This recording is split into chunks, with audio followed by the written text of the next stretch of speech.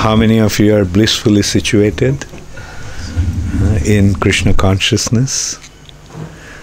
Yes, material nature is a place of suffering, and Krishna consciousness is meant to take us to the region of ecstasy. Not only happiness, but the region of joy. When you consider suffering, we actually create our own suffering. What is this material nature? Material nature is the place that Krishna created for those who wanted to reject Krishna and be on their own. Originally, Krishna is the supreme controller. He is controlling everyone. The spiritual world is the world where everyone accepts Krishna's control. Everyone accepts Krishna as the supreme proprietor and the supreme controller, supreme maintainer. And the basis of that attitude is surrender. Therefore, in Bhagavad Gita, Krishna suggested, Sarva dharman parityajya mamekam sharanam braja. Just surrender unto me. And because that is the very foundation of spiritual situation. In order to surrender, we have to accept Krishna's authority. In order to accept Krishna's authority, we have to recognize that He is the Supreme Personality of Godhead. So, when we reject Krishna and we want to become Krishna ourselves, when we reject Krishna and we want to become the controllers and enjoyer ourselves, then Krishna says, okay. In here, in the spiritual world, that is not going to happen. Therefore, for you, I will create another world. And that is this material nature. Here, aren't we considering ourselves to be the supreme controller? Aren't we considering ourselves to be the supreme enjoyer? Aren't we considering ourselves to be the supreme proprietor? And the result is, the more we develop that attitude, the more we suffer. That's why this material nature is considered to be a place of suffering. The more you try to control, the more you try to enjoy, what will be the outcome of that? What will be the natural consequence of that? Suffering.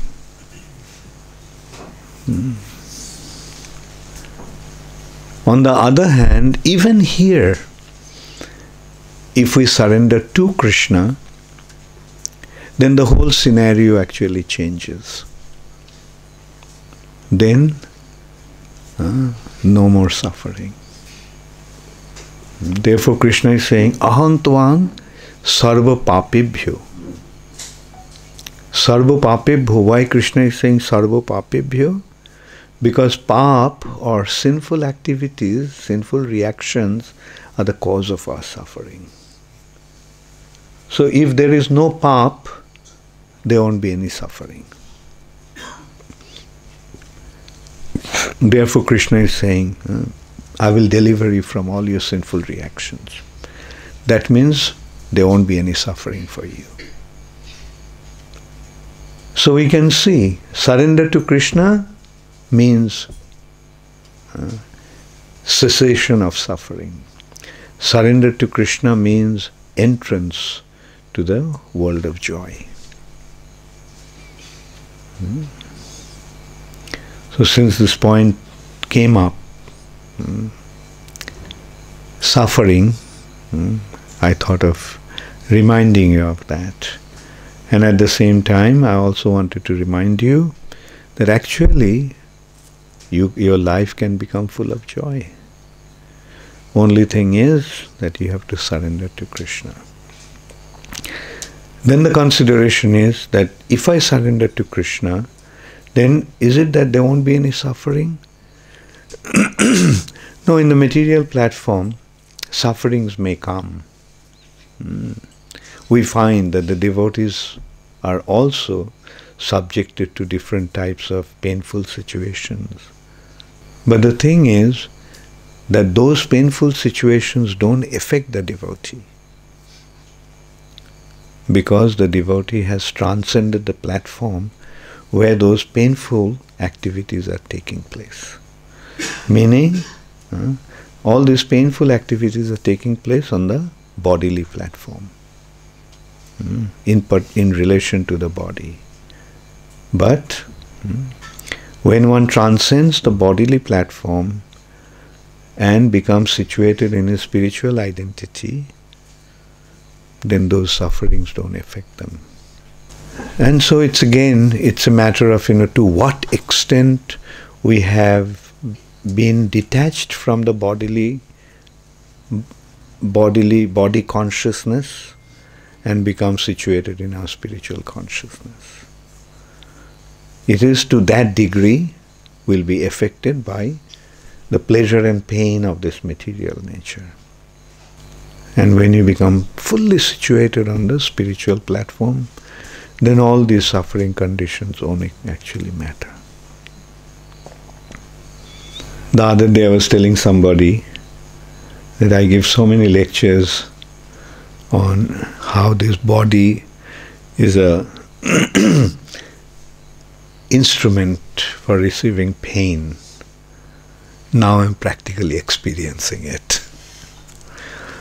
I'm seeing how I have got a kind of a ailment which causes acute pain. It's called shingles.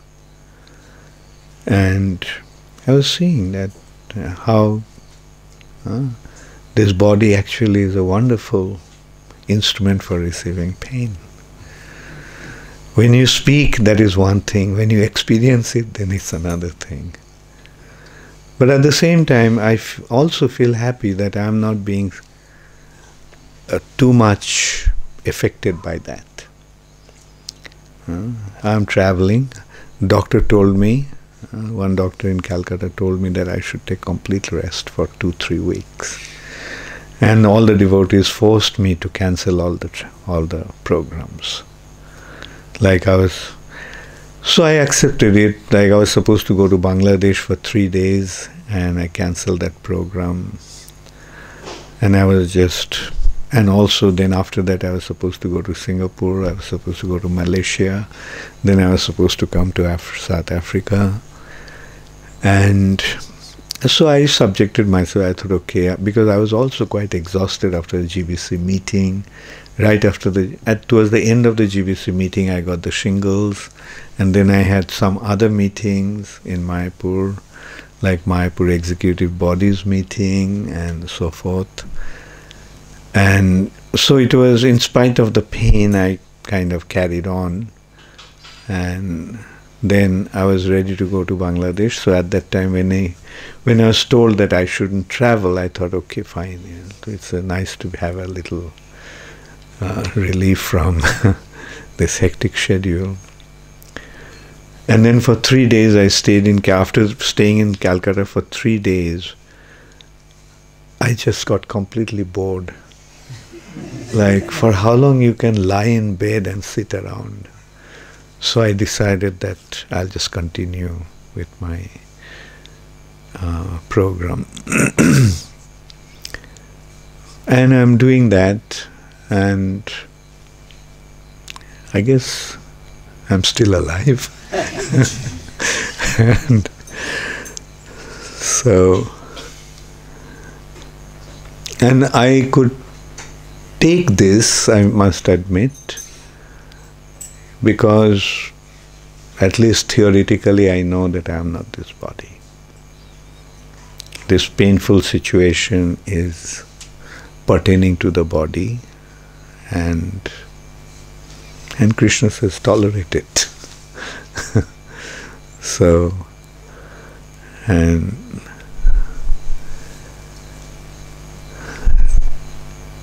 Jagadananda was asking how many doctors had seen me. I didn't even remember who saw which doctor. Then Krishna Kishore reminded me that one of my disciples in Calcutta actually treated me. And she's the one who insisted that I stop traveling. I was in consultation with different doctors. I was in consultation with Jagadananda also. I was taking his advice. And so that is how we have to carry on. Things will happen, difficulties will come, but they'll come and they'll go. Like just as Krishna said, that the happiness and distress, they will come, but they are temporary. They are temporary. Happiness is temporary. Distress is also temporary. It's not going to last forever. So, always remember that it's very important that we practice this process. The process is very simple. Transcend the bodily platform and come to the spiritual platform. Transcend the bodily platform by surrendering to Krishna. And surrendering to Krishna means using the body in serving Krishna. Using the body in serving Krishna's mission. Prabhupada's mission. Prabhupada wants us to preach.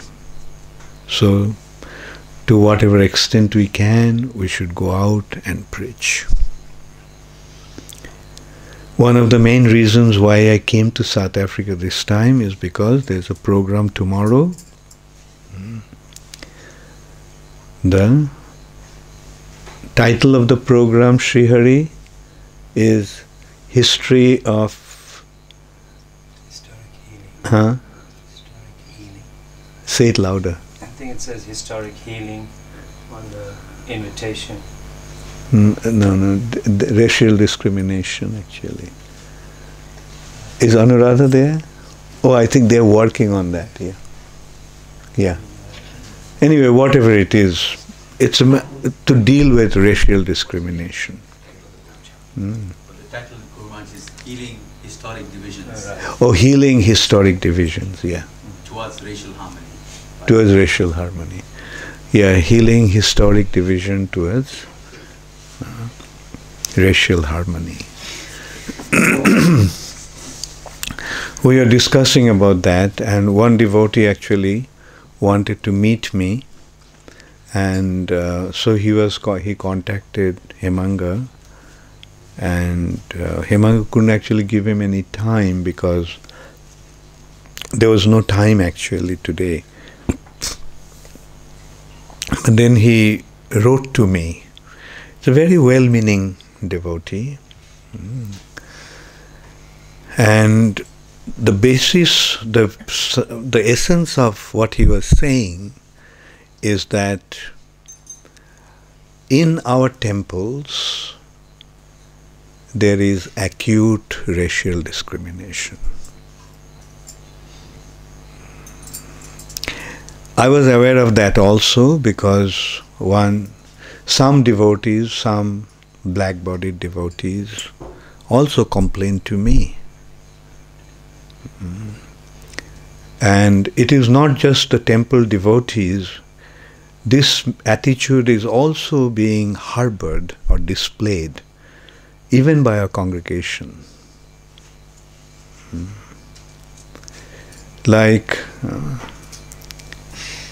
And he actually warned me. That's why I say that he's actually well-meaning, because his concern was that if in that meeting, if in that conference, somebody points out that you are speaking about racial harmony, but your own institution, there is such acute racial discrimination, then where do we stand? So anyway, we are discussing about that. And in that respect, today I'll be very frank and I will tell you all something. And I will expect that as your spiritual master, you will take these instructions to heart.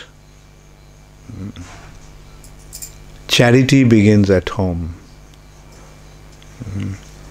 I may not be able to change the entire South Africa, but I may try to change the attitude of a group that are actually close to me, that are willing to listen to me. I will start with one experience I had. Once I was talking to one minister from Mauritius, and he was telling me the attitude that he noticed during a flight from Mauritius to South Africa of certain Indian gentleman towards the black passenger who was sitting next to him. That was a long time ago, not recently. And he's a very, he's a minister. He was, coming from a very cultured background. He was educated in England. And so he at that time actually made one statement that the Indians are the worst snobs. That's why I said that I'm being very frank with you all. And I'm speaking from my own experience. He said that the Indians are the worst snobs. Do you know what it means? Who doesn't understand what it means? Okay, everyone understands it. No? Oh, you didn't understand the word. What's the meaning of the word snob? Snob? Haughty. Okay, haughty. What's the meaning of the word haughty?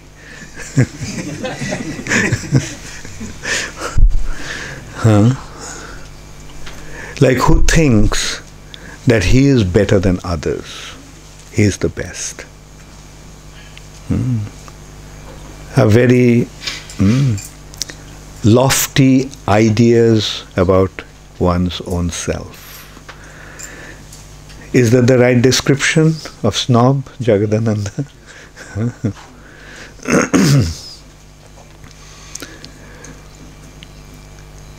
Let's go back to India. You know the caste system in India. You know what is happening there. High-class people treat the low-class people, the same race, speak the same language, coming from the same culture, but they treat the lower class individuals in such a bad way. Like for example, a Brahmana, if some Sudra happened to pass by him and his shadow touched him, he would go and take bath. So this is there in India's, deep-rooted, so-called Indian culture.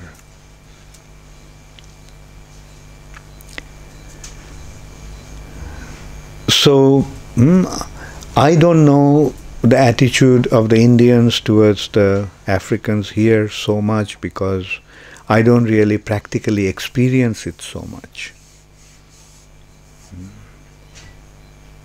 But I get to hear, just as today I became aware of it through this email.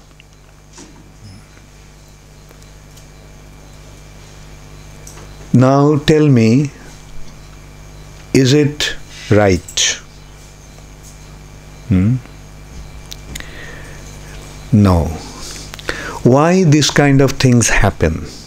Why does one develop this kind of attitude? Why does one develop this kind of attitude? Because of the body consciousness. When you remain in the body consciousness, when you think that this body is everything, then we try to see everything in the light of this bodily designation. So that is why it is so important that we transcend the bodily platform. We have come to the platform. We have come to the platform where we are meant to transcend the bodily platform. Don't we theoretically understand this? Don't we? I'm sure all of you are aware of that verse and you have repeated this verse, you have quoted this verse so many times. Dehi nashmin jatha dehe kaumaram jovanam jara. The body changes, but we do not change. Who is that we? Who is that identity? The spirit soul. So don't we recognize we are the spirit soul? Jirnani bhashangshi jatha vihaya. What is this body? The body is like an external covering. It's like a dress. Just as when the dress becomes old, we give up that dress and put on a new one.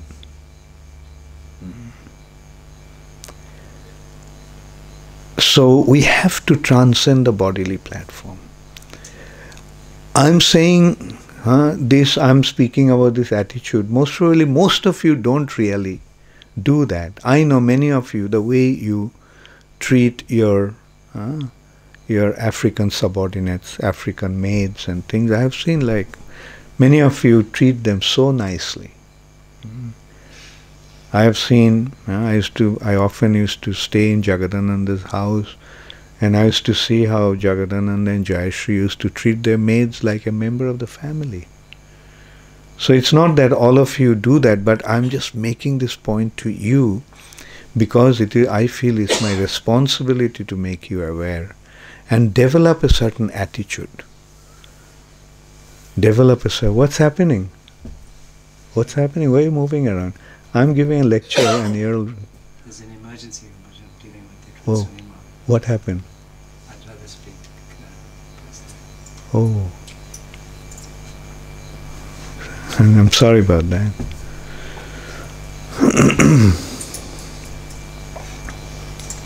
So go out of your way to display that attitude, display that healing attitude.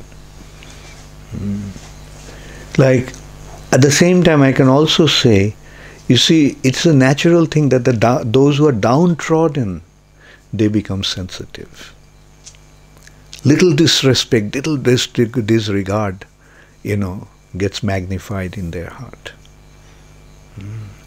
Therefore, I'm just pointing out to you all, please go out of your way to make them feel comfortable. Like, you are seeing South African situation is becoming so critical.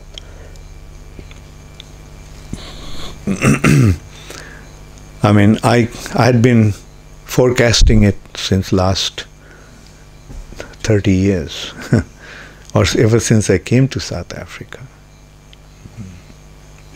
At least not about, say, 25 years I have been telling that situation here is going to get worse, especially after independence. Things were quite prosperous, quite nice. It was because of Nelson Mandela. Because he was a very noble person. He was a very wise person. So what he was actually saying was very, very profound, steeped with profound wisdom. And he, as you know, he was foreseeing, South Africa as a rainbow nation. We also were trying to work towards that, because South Africa has such a wonderful platform. South Africa is like a small world. All the different types of people are here in South Africa. The Europeans are here, Indians are here, Chinese are here, Malays are here. So all different types of people are here. And if we could make Krishna conscious a reality, unifying everybody, then this would have been such a wonderful example for the rest of the world. And with that understanding, we are trying to work towards, but unfortunately it didn't happen. But for Krishna consciousness, South Africa is such a wonderful field. If we could unify everybody here, then we could go to the world and say, look, this is the place. Just as Prabhupada used to say that in ISKCON there are Christians, there are Jews, there are Hindus, there are Muslims, people from all different religious denominations have come and they're living peacefully. So we could take it even further and make all different kinds of people from different colors and different creeds could get together.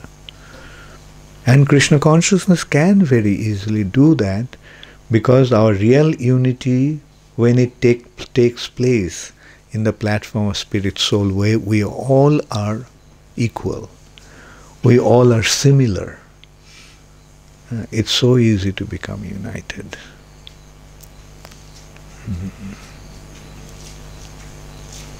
And it is not just a sentimental thing, and it is also not just a superficial thing. It is real, because this relationship, this spiritual relationship, is with Krishna in the center. With Krishna in the center, we all are related to each other. Just as in a family with the father in the center, everybody becomes related. Similarly, with Krishna in the center, we all become related as brothers and sisters.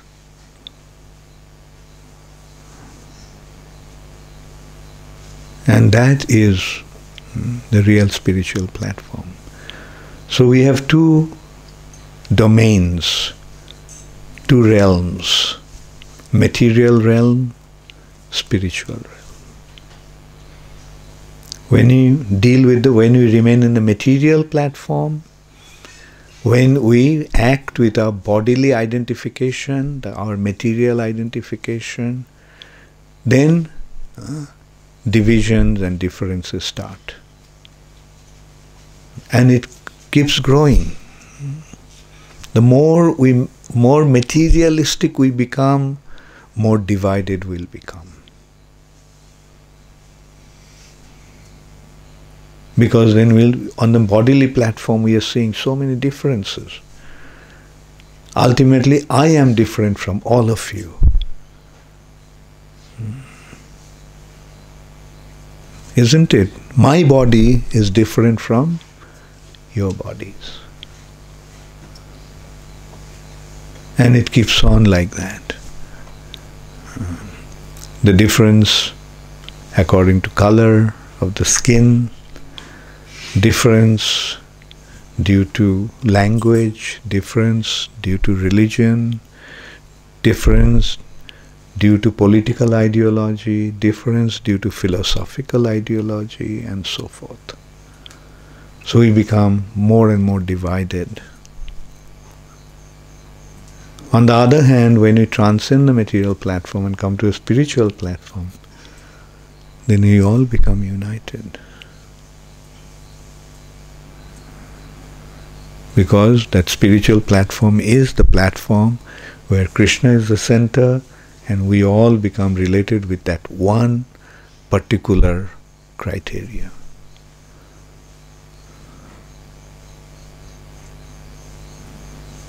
With Krishna in this, the solution is that the real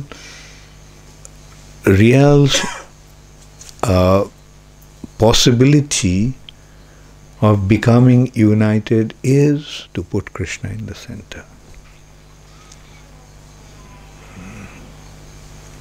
On the other hand, if we put ourselves in the center, the divisions are inevitable.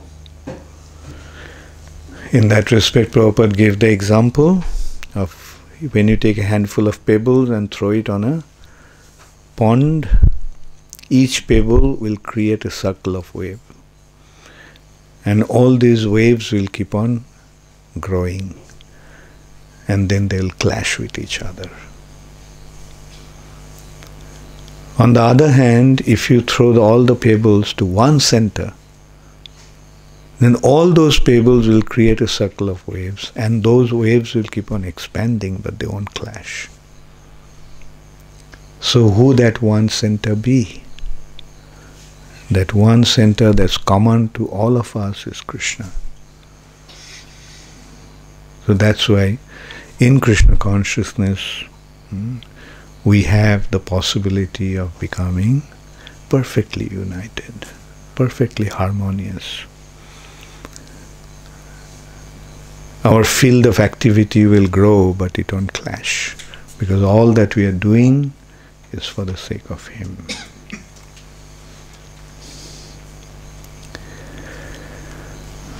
So, was I too heavy today? Does anybody have anything to say? Question or comment? Yes? You mentioned about transcending the body, so the means of that would be tolerance. So Yeah. in this process, what can be applied to uplift our thinking in terms of embracing everyone equally?